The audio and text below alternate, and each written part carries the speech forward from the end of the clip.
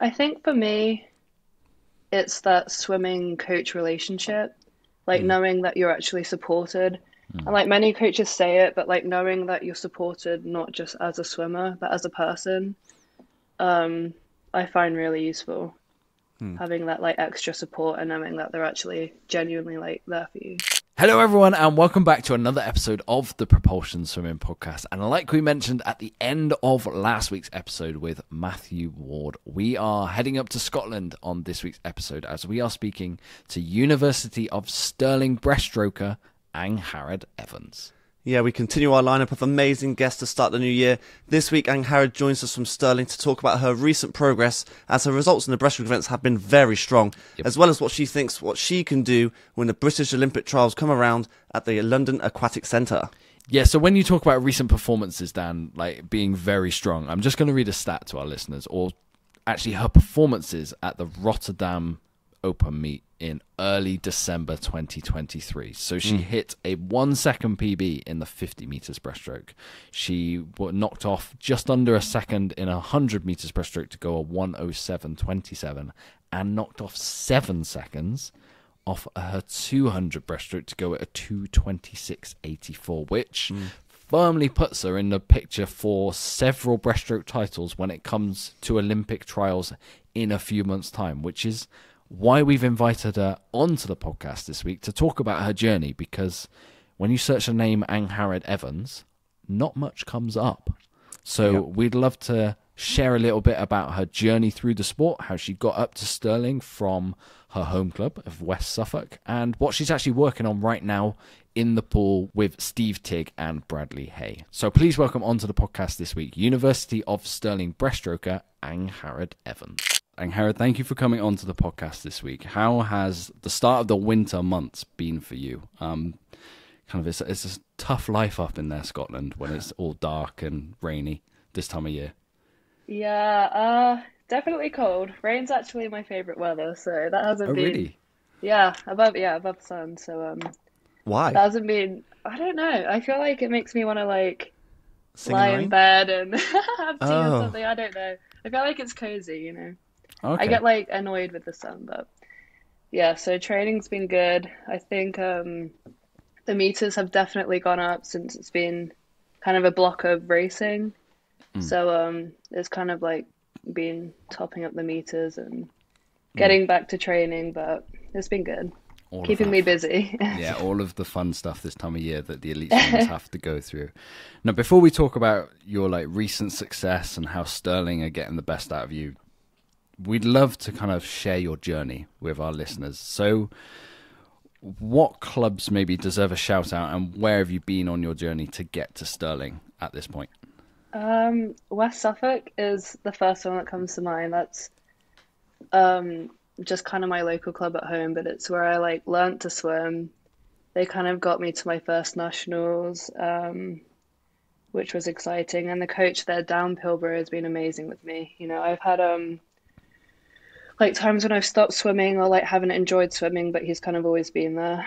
Um, and then I was at University of Georgia for a bit, but the training there was completely different than what I was used to. I kind of train like 6 to 7 times a week at home, which is not a lot compared to, most swimmers. Mm, Then jumping up to 9, but it wasn't the jump in training sessions. It was more like my meters just doubled. So it was like not quality over quantity. But yeah, so so where's the love for swimming come from originally? West Suffolk and Dan. It was? Definitely say that. He definitely taught me how to love swimming. I think there's with swimming, it's like easy to fall out of love with it mm. Mm. just purely because of how often you're in the pool. So yeah, And really enjoyed it back home. what did he do to keep you motivated and inspired and want to turn up every day? I think for me, it's that swimming coach relationship, like Mm. knowing that you're actually supported. And like many coaches say it, but like knowing that you're supported not just as a swimmer, but as a person, um, I find really useful. Mm. Having that like extra support and knowing that they're actually genuinely like there for you. So Do you still have that relationship with your old club and your old coach, even Yeah. now that you're all the way in Scotland? Yeah, there's been meets at like Bucks and stuff, and I'm messaging him. I'm like, I just did this time, and it's definitely nice to have that still support. So yeah. What's made the move from West Suffolk? Because it sounds like you've had some pretty promising and positive memories there. Why did Yeah. you want to then leave to then go to Stirling? What's preempted that? I think there wasn't a university close enough where I could train there and then also swim there, but it was also getting to the point where like I knew I needed to do more sessions, pick it up from 6 or 7, so it was a mixture of that. And yeah, just getting a degree, picking up the training. So that was where it sparked the move. When you say you knew that training needed to increase, I don't know, it's kind of rare from my experience going through swimming that a swimmer actually gets to the senior level and they go, I need to do more. Because I stopped when I was 16 or 17, and essentially I was doing already at that point. How many sessions, Dan, would I have done? Like 10 a week? Roughly speaking, yeah. Yeah, roughly speaking. I feel like you can't pick it up more than 10. That's the thing. There's no progression, I suppose. That was the problem, I guess. So is it almost a benefit that you... I don't know how big a club West Suffolk is. Like, not forgive very me. big. Not very big. Very Okay. small. So is it almost a blessing that you've almost been kept in this environment? You've got the performances, because at Champs last year you finished 3rd in the 100 breaststroke. You've had these performances, and now you've realised that you can make this jump. Like, you've got that confidence in you that the love for swimming hasn't gone because you've not had the massive amount of training. Yes, you said you had it at some level at Georgia, but like, actually, did that Georgia experience make you realise when you were ready to move on to Stirling? Georgia was it kind of made me scared of volume. So I definitely came back, and I came back in December of last year, 2 years ago now. And I had stopped swimming for, I think, 5 months at that point, just because I really was miserable. So then I started training again at West Suffolk, only like 5 times a week, to just get back into it. And then that's when I kind of fell back in love with the sport and picked up a few more, 7 times a week. But I definitely say it's useful going from that, because then, like, worst comes to worst, and like 10 training sessions, and for me, you still have that like backup. But I think the difference now is like I'm doing, 10 sessions now, but it's a lot of like quality training over quantity. So like some days I'll go in and do like 2.5K rather than like knowing every single session it's like 6K, and like they're just train you till you can't. Does it help that you know what sessions you're going to be swimming? Beforehand? Yeah, it's actually the first time like a program has done that I've been part of, so yeah, it's nice. I could like mentally prepare before. I have seen that Stirling do that, because we went and saw Duncan for a day, and he was just like, look, this is going to be a really boring day, I'm sorry, but he showed me like the whole session, and it was all recovery and whatever, and he knew exactly. There was like the odd surprise of how a certain like set of hundreds was going to work, but it sounds like that's a really good like a mental advantage for you going into your training sessions to know that. Each week, like knowing how many meters you're on for each session I find very useful. Like, I know why I'm doing what I'm doing, and like everything has a purpose. So part of that Stirling setup then is, from what I've seen, is the amazing relationship that Steve and Bradley like have with each other as well as with the swimmers. So what is it that you're finding is the key for your success up there right now? Because we'll get into your performances shortly. As I said, I think it's definitely that swimming coach relationship. Like, I get on with Brad so well, and I think that's really helped me. And he really does care for his swimmers as people more than just like, athletes. But I don't think there's a dull moment on poolside. I think that those two are always a comedy joking around. duo. Yeah, It's so funny. It'll be like I don't know, threshold set, and you'll be, tired from the week, and they'll just make you actually, in a good mood, not negative. So Oh, wow. it helps. It helps a lot. So what sort of sessions have they been giving you over the recent months before, let's say before Rotterdam, to get you into the Stirling, set up the system and get this, like, there's been some massive improvements? I think so. We started off, I would say, we did ease back into it. It was nice, but it was about like getting meters in, getting that fitness up, especially coming from like 5 to 10. So they did like ease me in, which was nice. And then it's a lot of like sprint. So we focus on lots of like power moves, like sprint. A few times a week we'll like use the cameras, which is nice to actually have those resources, and like you're like used to feeling how you swim like every session, but like to see it, I found like very useful. And then we'll have like 2 key sets a week where it's more like endurance, like threshold, and then some recovery, some kick pull. But I found I think the camera work the most useful. Yeah, I think that one of the biggest standouts swims from Rotterdam was your 200 breaststroke, because I think you took off like 7 seconds. Do you reckon that's the aerobic base that you got out in Georgia from the distance side of it, and then you're combining that with the sprint side of it, the resistance stuff that you've been doing in Stirling? I don't actually think Georgia had much to do with that. I think because at Chance I went 2:38 for 200 breaststroke.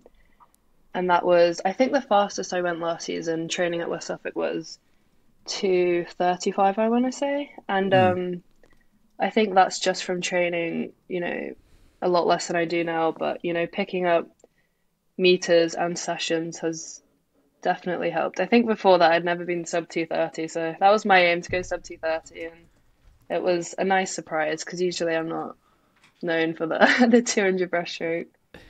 When you say sub 2:30, it was a 2:26. That's some way under. That's a good chunk. 2:30. Is it like a little bit of a that. target, or are you more of the 50 and the 100? Is that what you prefer? Definitely prefer the 50 and the 100, but I'm starting to enjoy the 200 a lot more now. I was actually excited for that final in Rotterdam. I think because there's less pressure on me to do well in the 200, so it's kind of like a free hit. So actually, we heard this. Who did we hear this from? Archie Goodburn. Yeah, he decided to start racing the 200 a little while ago, and because he was known for the 50 and the 100, and suddenly he found he loves 200, even though the times aren't quite there, like in terms of like British level. Yeah. But he loves swimming it because it's one of those ones where no one's watching him. Like it's a bit of fun. Yeah. No, I think I surprised myself for that one as well. So hopefully it carries on. So in the Stirling setup, who are your training partners there? Because when I think of breaststrokers up in Scotland, I immediately, sorry Stirling fans, I go to Edinburgh. There's loads of them over in Edinburgh. So who are you training with when you're at Stirling?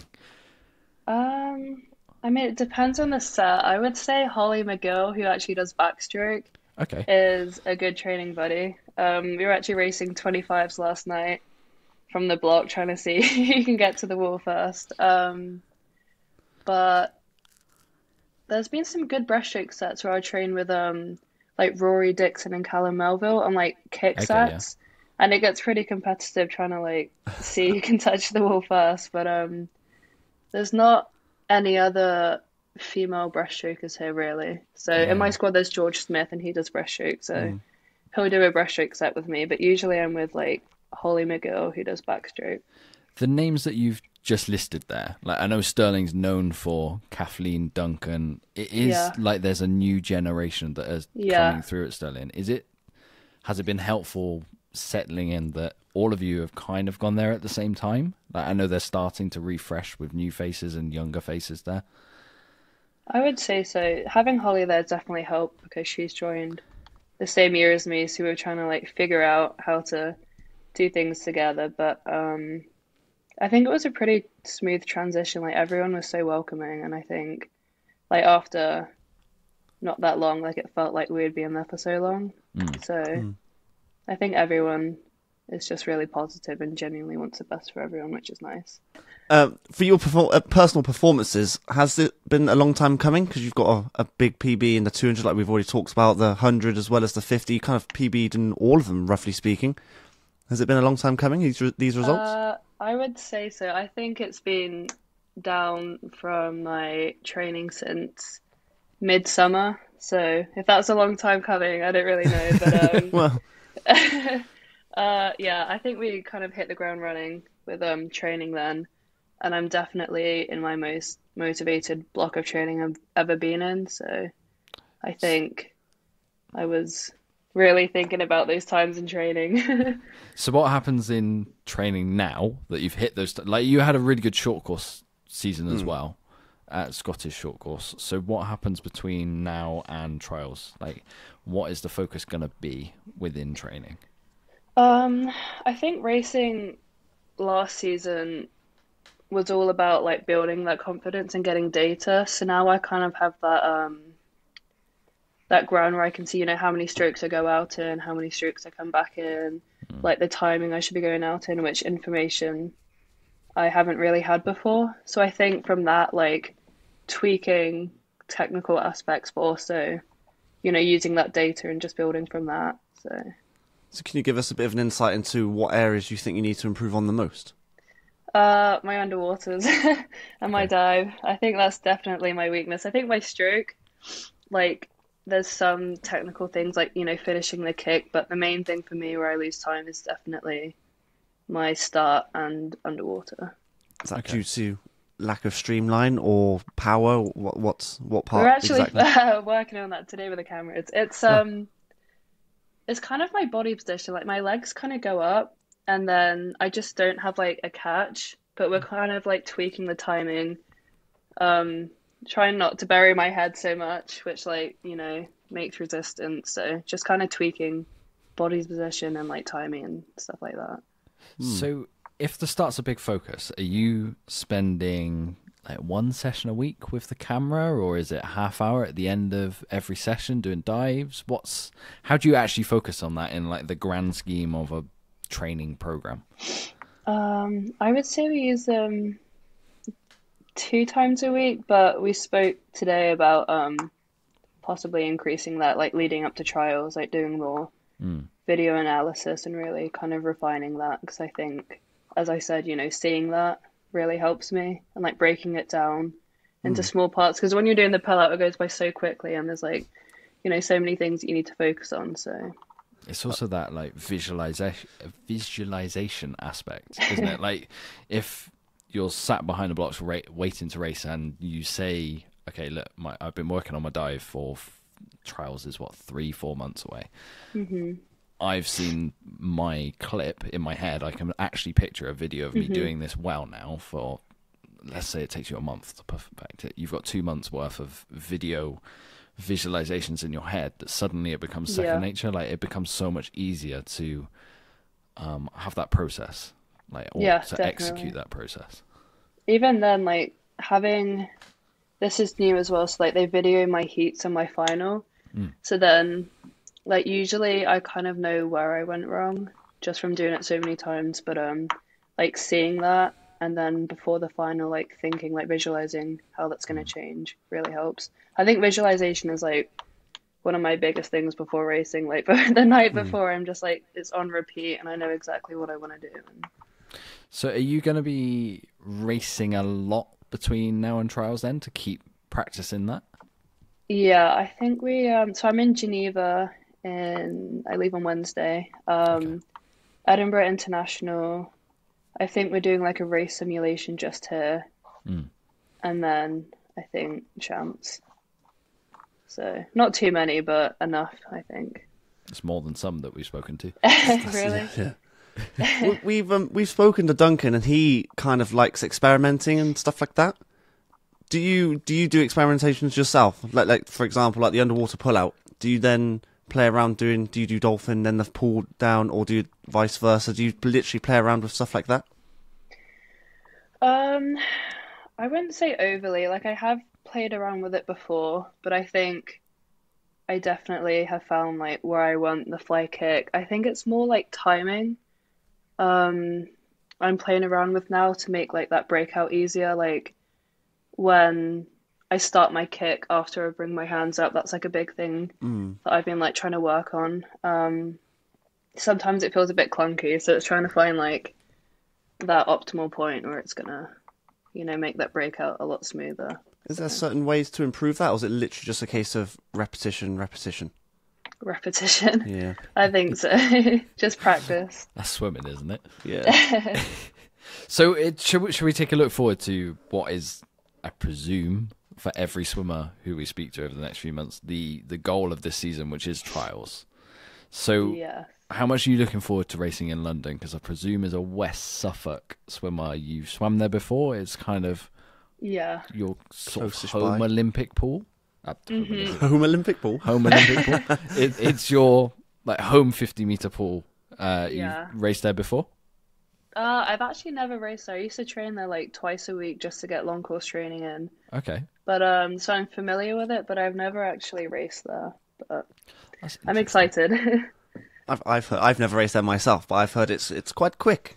I mean, Really? have you raced at Ponds Forge? Because that's a quick Yeah. pool. So course I race at I don't know if you prefer racing at a new pool compared to Ponds Forge. I actually do. I think I kind of like racing somewhere new. It's like I think Ponds Forge holds a lot of memories, good and bad, but I think it'll be nice to have a change. I think Champs has been there because I wasn't there. I think 2020 they were there, and I It's wasn't usually there for for the that Olympics, one. they move it there, yeah.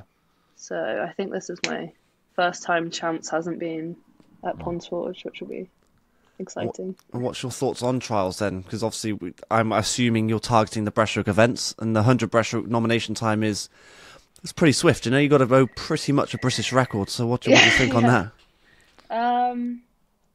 I do think it's fast, but it's definitely keeping me on my toes. You can't get that time and slack in training, so it's definitely keeping me motivated in the gym, in the pool, outside. So I think it'll be exciting. I think there'll be a lot of promising breaststroking swims this year, looking at last season. So I was going to say, they're head-to-head. Like, even if like you're in one of those events where there's a relay spot as well, so like the nomination time isn't the be-all or end-all. Like, it is important, but you've actually got to beat all of the other girls in the pool to make the team as well. Yeah. So there's incredible swimmers. Like, Cara Hanlon's been the stalwart of breaststroke swimming for the last 2 years.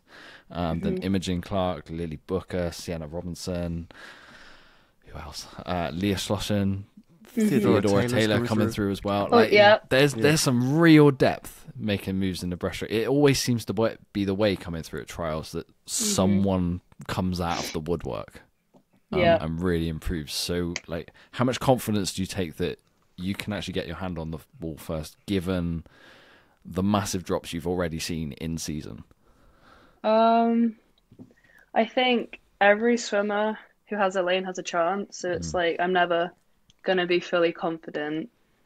I'm confident that I can do better than Rotterdam, faster than Rotterdam. Okay. I think with the training that I've been doing, it is looking promising, but as I said, everyone else is training hard, everyone else, has their head down, so I think it's just, I could not guess who's gonna get it. Are you a swimmer who races the race or races the clock? The race. Definitely the race. I get really nervous before I race, and I just kind of like look at everyone and I'm like, I just want to win. That's hard on breaststroke because you're looking forward. So that means, yeah. Yeah. No, yeah, I mean, I see the splash. I think that's enough for me, but I think because you don't actually see the clock and, everyone kind of has their times that they want to go. So I think just like, and everyone, around you is really good swimmers. So just having them next to you is, motivation enough, I think. It's confidence as well if you're a nervous swimmer to know that, look, I'm in a final next to, let's say, Cara, who's almost got that nomination time already this year. Yeah. Like, it is a confidence builder. Have you got any tricks up your sleeve to help with nerves if you're a nervous swimmer? I think I just embrace them at this point. One of my my worst swims have been when I haven't been nervous, so it definitely Okay, kind of so eggs nerves are me a good on. thing. Yeah. But it kind of, so if I'm really nervous, I'll listen to like kind of happier music so I'm not like as nervous. But then if I'm not nervous enough, then I'll listen to like more angry music to like get me to that like optimal point I of like that. nerves. You're embracing the nerves. You want to go towards them. Honestly, it's No. funny you should say that because I was a nervous I was swimmer gonna as say, well, Dan needs that. and still nervous now about most things. And I used to do exactly the same thing. I found myself. I remember being at Millfield for regionals, and I was just wasn't working. Something wasn't psyched up enough, and so I was like a big Linkin Park fan back then. And I needed that to bring out a Yeah. performance. It's interesting you should say that. It's like almost identical to what my mentality was as well. Yeah, I've recently started using, so this season I've used caffeine gum for the first time. And before Okay. I would just have like a coffee on the way to the pool. And I find that really helpful with like getting my nerves where I need them to be. How'd you So- come back down after that? Like just Not very well. genuine question for swimmers, because I know I've seen at trials, I've seen the guys go past me with a black coffee at like 5 o'clock at night. I'm like, how do you sleep after that for the next day? Not very well. I'm kind of using like cherry juice. I think that's meant to okay. help, but some people say it works, some people say it doesn't. I use that in Rotterdam, and I don't really think that had much of an effect. But you know, lights off early, try and unwind, but it's harder. It's harder than you think. I think I need to try cherry juice, Dan. I've got a baby at home. I'm on caffeine all day until about 8 o'clock at night, and then I need to switch no. off very quickly after. I know Oh, it no. can't be good for you. I don't know how you're still like functioning properly. Insane. That's fine. Angharad, it's been great talking to you. What we usually do to finish this podcast is we do some quick fire questions to race Oh, through, God. so we get to know you a little bit better. So, Okay. what is your favourite event in swimming? 50 breaststroke. Who is your swimming idol? Dan Pilbrow. Oh, nice, your coach. I like it. What's your proudest moment in swimming so far? Making European juniors for the first time. What is the hardest set you've ever done? 40, 25's best average. Doesn't sound hard, but it is. How much rest do you turn around on that? Like 5-10 seconds.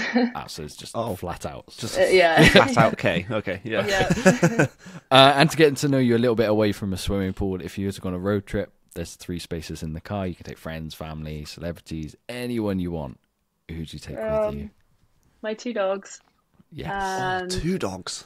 two Lovely. big old English sheepdogs and Oh, wow. probably one of my best friends. Oh, I love that car. We are big dog fans. We've Yeah. had loads of people say 1 dog in the car before, but not 2. You're the first one who said 2. So Yeah, it's big fluffy dog, so hairs everywhere, barking, saliva. of course. It's yeah. The dream.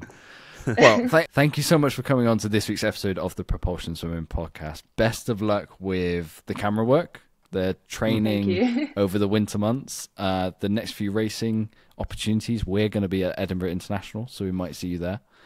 And yeah, best of luck going into trials, because I think a lot of people sat up your performances at Rotterdam, and exciting times ahead. Thank you. I look forward to it.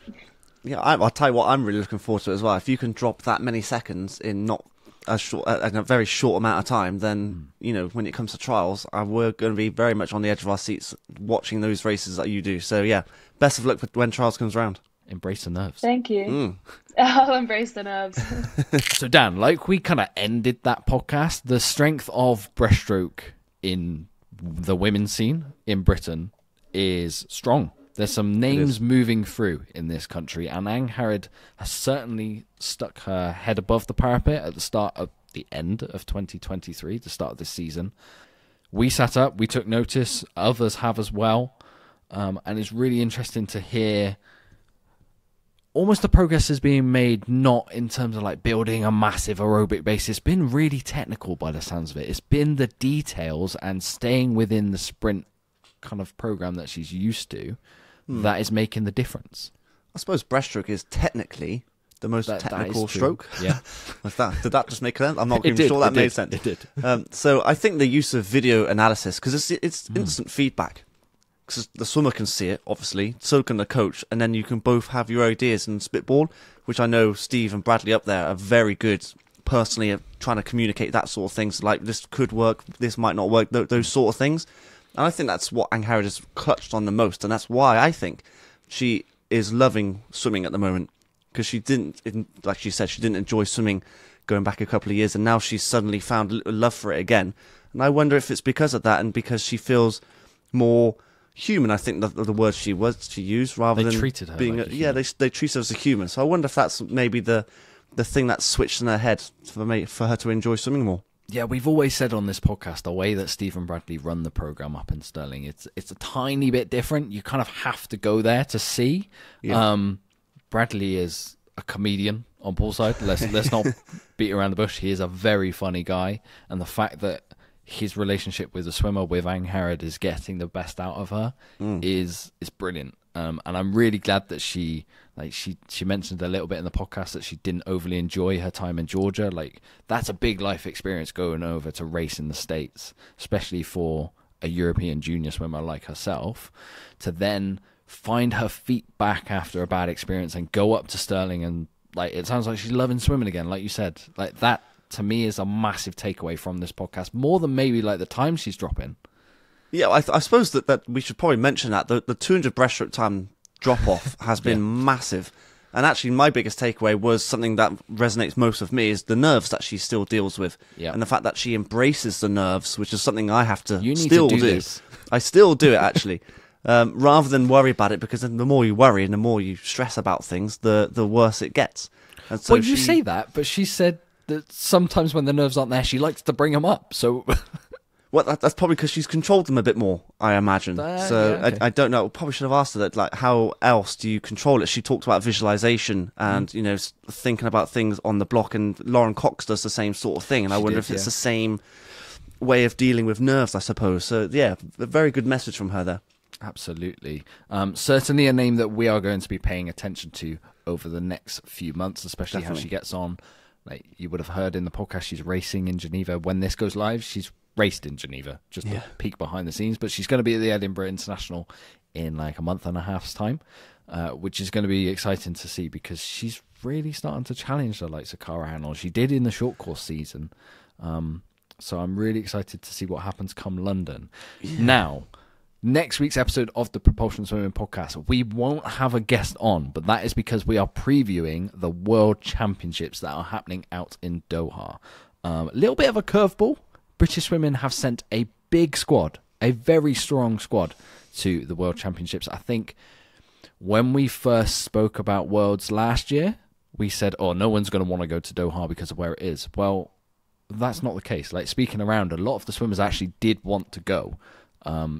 Which is why I had the feeling it was going to go one of two ways. It was either just the relay, fly in, fly out, or they actually send a whole team. So it seems they've gone down that route, and I assume they won't be tapering for it. So they have all gone down that route. There's some big paydays on the line, some weekend fields, which means a lot of British medals could be on the way. So next week's podcast, we're going to be previewing it all. We're going to be talking about it. We're going to be discussing why British Swimming have sent such a big squad to Doha, with the Olympics right on the horizon.